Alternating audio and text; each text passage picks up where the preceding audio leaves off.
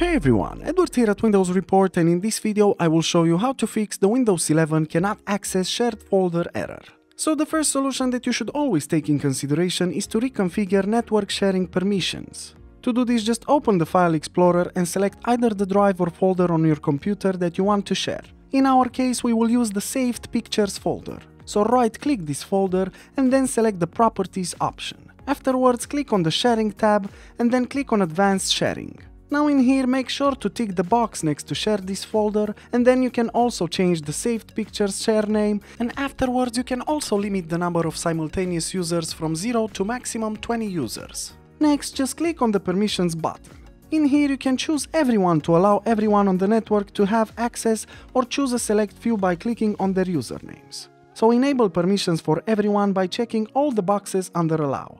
Afterwards, just click on Apply and OK, and then again in the Advanced Sharing window, click on Apply and OK. Lastly, close the Saved Pictures properties and check if the problem still persists.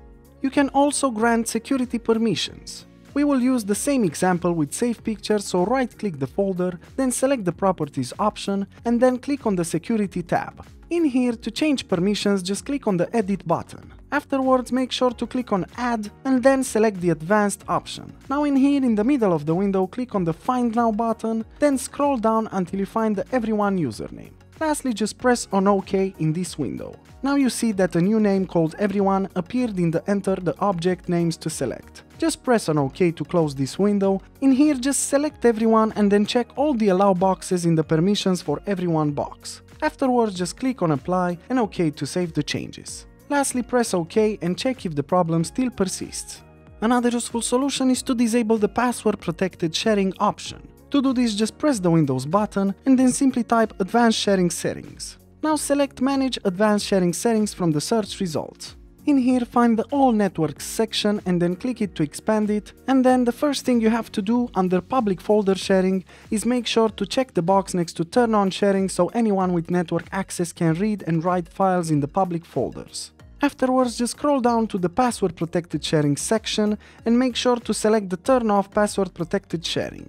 Now you can click on the Save Changes button and then close Advanced Sharing Settings and restart your computer. You can then check if the problem still persists. And lastly, another great solution is to enable file and printer settings.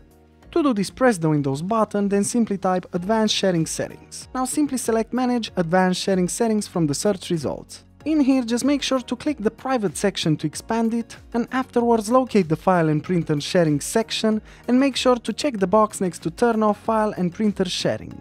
In case you're on a guest or public network, just click it to expand it, and afterwards do the same by clicking on Turn on File and Printer Sharing. Lastly, just press on the Save Changes button and afterwards just restart your PC. And that's it, plenty of solutions to consider.